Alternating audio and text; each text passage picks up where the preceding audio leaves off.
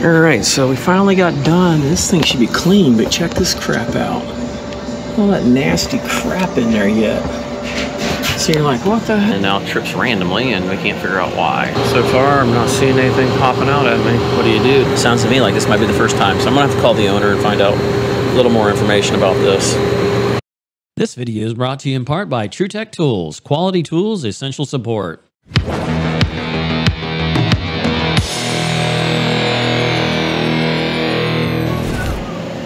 Alright guys, so we're back to this thing. It's been 4 months since I've been here.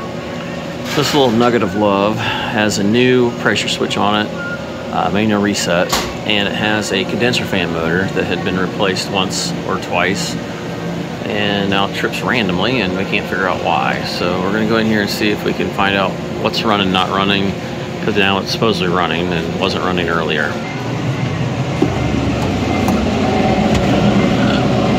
Alright, the fan is running. Moderately cool. Thermostat. Yeah, it's just sitting there. Okay, we got a little bit of vibration going on here. Last time I put dampeners around everything so it wouldn't shake like that, which that was bent down so it wouldn't do that. There's a reset button right there. It's not tripped. Get everything all nice and tidied up so it wouldn't trip and wouldn't vibrate. I feel a lot of heat. That heat right there is cramming, and we got that right there. I wonder if we are somehow... Motor's hot. Not hot enough that it's burning me, but it's definitely warm. These motors do run pretty warm. I mean, it's definitely warm. Okay, yeah, I changed that January or December 1st last year, so it's been almost all December, all of January, all of February, and almost March. Almost 4 months. Now it's tripping again. Now this has a cover that goes over top of it, so that's why this is off. Let's try to get rid of any extra air, but man, I can feel this heat just cramming out here. Now I know I've went through this before, but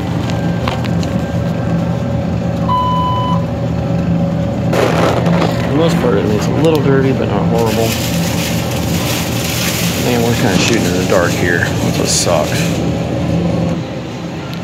Okay, we look like we're getting a little warmer. Let's see if we're in defrost here. Looks like we are. Yep. Fan came on immediately. Normally you don't need that many defrosts. That's 4 of them. But I don't know. We're going to go ahead and put a little mark right there. Set the clock to more along the lines of what we're at. We'll see if that changes. Let's go up here and see the sight glass, see if it looks okay or not.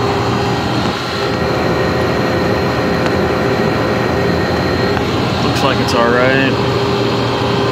We're warm, not crazy hot. So far, I'm not seeing anything popping out at me.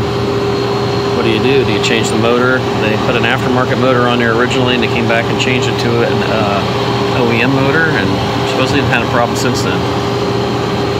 I don't know if we're just jumping the gun and saying that, you know, it's tripping. It sounds to me like this might be the first time, so I'm gonna have to call the owner and find out a little more information about this.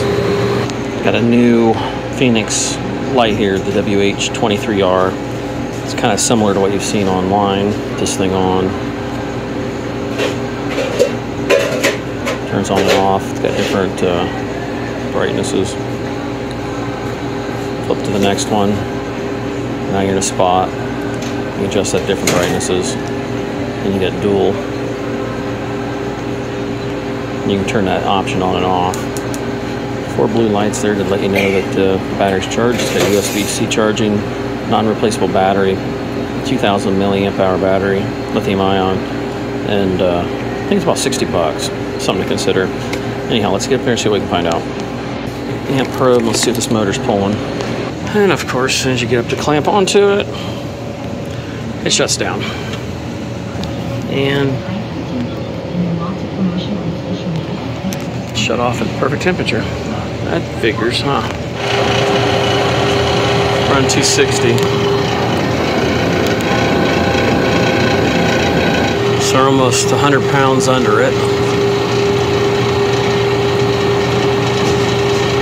I don't know. What do you do? So we could blank that thing off, see if it trips out at the same spot. We did this last time, but we can do it again, I guess.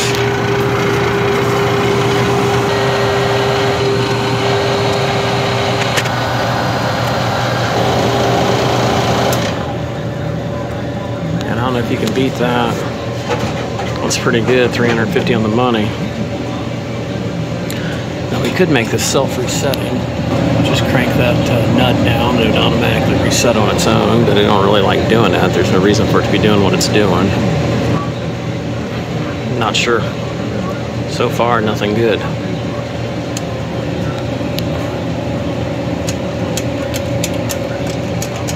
Okay, we're back down to 275. Hit the button. Fan comes on immediately. I mean, I don't know if they're getting boxes in front of this thing or what they're doing. I mean, it's possible they're getting that, or it could be getting that. If you got that screen on there, there's really no way to stop it other than maybe put something here in front of it. Take a piece of sheet metal, make an L shape, something or another to keep them from doing it. I mean, that's the only thing I can come up with. Maybe take that piece that's for the backside of the fan, put it on the front. I don't know. I need to talk to the owner, but he's not answering. Motor's pulling 1.4. I'm not sure what to do when it's not acting up. Running about 112. Let's see what kind of temperature we got going into it from this position right here. So we're running about 78 to 80, depending on how you hold the thermometer. And that's running right at 110. So let's say 80. So 90, 100, 110 is 30 degrees over ambient. That's not too out of line. Got all kinds of new toys today, don't we? This has been a pleasant surprise. Watch how fast this thing boots up. So we turn it on, hit the button. You know, I use the Flir C2. I think it's C2. It's the more expensive one. It sells for 800 bucks. Takes forever to boot up. Watch how fast this thing boots up. There, boom, ready to go. It's got much better resolution. And holy cow, this thing is just stupid fast. But, I mean, like, yeah, look at that. You can see a truck flying by. I mean, you normally can't see crazy crap like that. That's that far away. You literally, and this is not even using the imposed lines.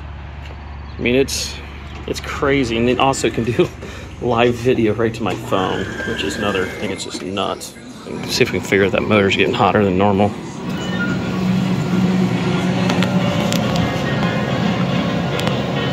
Major heat coming out of that stupid thing. 142 degrees, 147. Thing blows away the flare. Unbelievable. Look at the definition and where the motor shows where the heat's at. Never could get that out of the flare. Definition of that compressor. And it's running. You can see the red marker there. It's following around. 126. Yeah, we can do a live thing here in a little bit with the camera, but my goodness, I've never seen anything as quick resolution as this thing. Went ahead and dropped it to 3. Defrost basically 1 every 8 hours. Go ahead and get this back off. Not sure what to do. The owner's not available to ask what's going on, when it happened, how often it happens, all that stuff that I kind of need to make an educated guess. Is the motor somehow shutting out? I mean, that's a possibility. Is boxes getting over in front of it? That's a possibility. I mean, I can guess all day on it, but I don't know what you're supposed to do. Just put this back over here and hope nobody moves it over. Supposedly it's not used very often. And you got all that heat up here. I put that up here. Maybe that'll help out a little bit. I may move it over so the heat just flops right up to the ceiling tile there. It'd be nice to move that over. Somebody's got it too short. Nope, can't move it. It's already running too hot. 150 some degrees out of a commercial application. It's pretty warm. He don't usually have us work on his heat, so I'm gonna go changing stuff. If they put the case cover here back on top of it, they won't be able to see that, but They don't care. They want to make sure this thing's running, so keep face clear. I've had to do this at Dairy Queen and a couple other places, so we're gonna put that there. That way, hopefully it'll help. Hey, if it trips and somebody's like, oh, wait a minute here, maybe I shouldn't do that, and maybe they'll fix it. Maybe it'll be a callback, but I don't know what else to do without talking to the guy. His phone keeps going into voicemail. We also have an ice machine that needs looked at, so we can go look at that while we're waiting around. Right here's the reason why I don't use that big backpack, because you wouldn't be able to put the big backpack up here. Unfortunately, it was a total waste of money. What do we got here? We got a big green key. Looks like it's probably turned off. I don't know. It's surprisingly clean. It's got a UV light system in there, which is good. Got some crappy water. What do we got going on here? Let's click that button. Long harvest. Water's going, which means we've got water in there. That's good. 3 and 4 are both running 79 to 81. So every one of those is doggone close to about the same. All right, they're just gonna click. Water's full. Let's take a look at our, yep, there it goes. Heard it kick on the compressor. Let's take a look in here. Minimum's 18 degrees, so we're obviously getting cold at the bottom. You can see it's starting to get colder and move up. The center one there is 62. There's some reflections going on here that you gotta keep an account for. Yeah, she's getting kind of cold. Definitely is a little dirty. It needs cleaned. That's not a surprise being at one of these sub places. Freezing up there. Just mainly looks like it probably needs cleaned. Air filter's clean. Looks like dropping in temperature. Liquid's at 93, discharge 127, evaporator's 2837, so it just started running. Don't seem too horribly off. UV light's still working. Lady says it's probably about a year old. Wasn't real sure. Checking to see if we got any issues with the hot gas harvest valve kicking in. Everything feels pretty cold here. Yeah, right there's the harvest valve. Nothing's leaking by on that. We're good there. It just takes hot gas straight from the compressor and dumps it, like I said, in the evaporator. Let's take a look and see if it's freezing any better. We are freezing all the way down here on the bottom, freezing up here, freezing here, and even freezing here. So it's freezing. Let's go ahead and clean this thing up. I don't see an issue with it. Let's go ahead and back out of here. Put this into a harvest real quick. Got to put the cover on. That way the magnetic switch is meeting. Manual harvest. Turn on manual harvest, yes. We're checking out the inputs here. We are sensing low water and high water. Those are working. The microphone, which is the ice thickness, is working. High pressure cutout says it's open, which could be from it shutting off. I don't know. It's going to equalize when it first comes on, and then it'll drop, probably close. Current switch closed. Open it up. And it opens. Close it. It goes closed. All relays on. It turns on the water, the pump, water solenoid pump. Fan would have came on if it was high enough. Seems to me like everything's working there with that. Gonna pass or fail one or the other, which usually, there you go, pass. Not really seeing much of anything else. Cleaning the machine. Long harvest, that can happen from a dirty evaporator. To not thick enough of an ice, because it never actually had enough to open a cover there to trigger it. Just took out these 2 screws, loosened them up. You can see we got some funky gibber juice there. Oh yeah, not too horribly bad, huh? Got real high quality water there with a lot of iron in it. See, when you just scrub the outside and don't get it apart and clean the inside. That, ugh, love getting knocked in the face with that. Leave some Joy Jelly there on the panel. Yeah, a lot of that's calcium. See, that calcium will throw off the water as it travels down. You see that a lot of this is silicone. Ice is shot anyway. You can tell any cleaning that they've done has not really involved a lot of scrubbing. There's the way that door goes all the way back. Every time makes me think that it's not level. Looks like they came out with a new plug on that. Went ahead and threw some water in there. Like I said, I usually use about half a container. I want it potent because I don't want to be here all day. I use about half of it for the machine, so I'll save about half of it. You can see it bubbling and getting that calcium off of it. You're not going to get all this crap off, so we're not going to spend all day on that. Alright, so we got her cleaned up about as good as you're going to get it. Everything's looking pretty good on the scratches and stuff that are in there that you're not getting out. Got a good majority of all the calcium buildup off of that. Took this completely apart, soaked it really good, got those end pieces completely cleaned up. That's how you know whether or not you got the right amount of water. So if it's not filling up enough, that could be a problem. All this is a lot better than what it was. It was pretty bad. Same thing with this piece here. So everything's a lot better than it was. Now we've had a chance to let everything kind of dry out. You can see calcium build up really bad on all that there. That's what's holding that plate, so it's holding the ice on the plate so it's not going to drop. That's the majority of it. Got to scrub that there. Scrub some of this nasty crap off the bottom and we should be good to go. Alright, so we've already scrubbed all this here. Then all through the top, all through here. Got all this underneath here. Got it all cleaned up. You seen how nasty that was earlier. Got it all cleaned up. A little bit of a stain here and there on it, but you can only get it so good. You can't wait around when you got crap water and then hope that everything's gonna be great. Alright, so we got the rest of the cleaner in there. Go ahead, chemicals are added. We'll go ahead and start. Now it's got 30 minutes before this thing's gonna be finished, which is a long time to get stuck into it. The reality is 10 minutes is all it's gonna take for it to actually clean, and then it's gonna start dumping. That's where I like to force it out, but this is a little bit more difficult to force it out once it goes into it. There is a trick to it.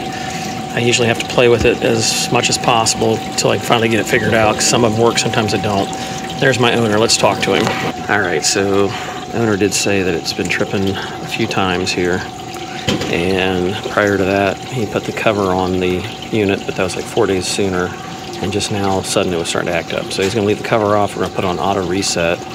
And he's going to keep an eye on it, and it sounds like he's been doing a pretty good job on keeping the machines clean. He's been doing these cleanings, so he hasn't been tearing it apart like I've been doing, but he's at least running it through it, which is better than most owners. So we're going to put that on auto reset, and we're going to finish, see if we can speed this up a little bit. All right, to switch it to auto reset, you just take that screw, loosen up that lock nut right there, and then you screw it down, and then you tighten up the lock nut, and that holds that down a little bit. Now it'll still trip out, and it'll have a differential until it goes so far down, and then it'll eventually come back on again, and then it'll cycle back and forth. But you know, it should have an off cycle long enough that it shouldn't cause it to rapid cycle and cause a problem with the compressor short cycling. As far as the sight glass, we're still clear on that. Yep, we're good on that. It's been holding fine this whole time.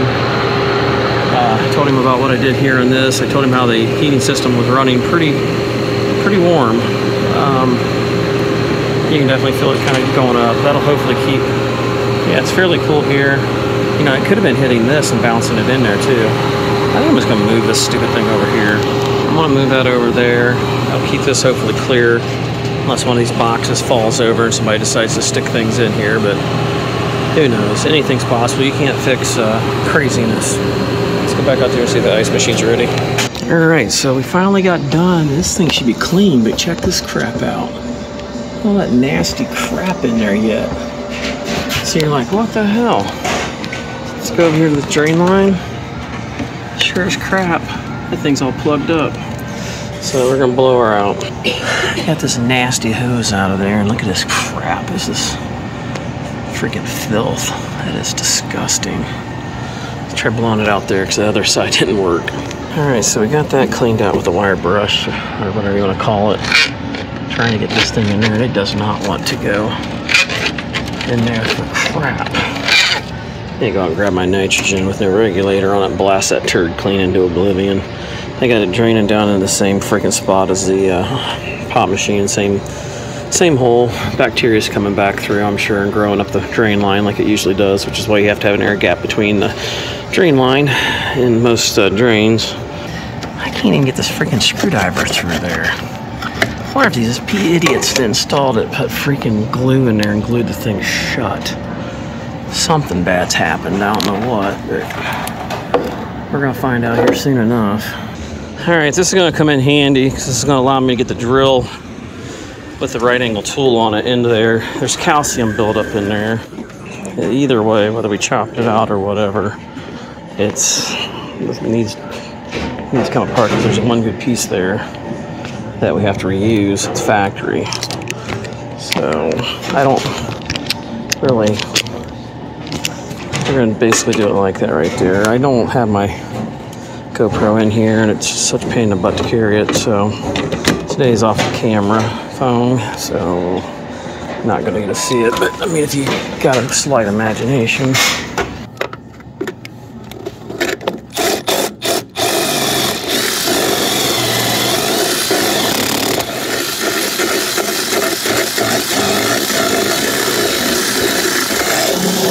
Alright, that worked beautiful. Absolutely beautiful. It got all end up in that. It's mainly in that tight spot. Boy, oh boy, what a mess. Alright, got everything hooked back together. Let's go ahead and tell it to make ice, which the first thing it does during making ice is it dumps the water. And look at that, there goes the water. I didn't want to dump what was in the pan over top of the ice because there's still a little bit of ice in there, but you can see it's draining out. Good, everything's flowing. So in reality, yeah, we had a lot of issues there with it being dirty, but we primarily needed to get the old water out. Otherwise, you're going to have a hellacious accumulation of crap. So now that that's kind of got it about all out of there, we'll hit stop and then we'll pull that pan out and we'll rinse it out real quick. Alright, so it's finally working like it should. We got some good ice there, so we should be good to go.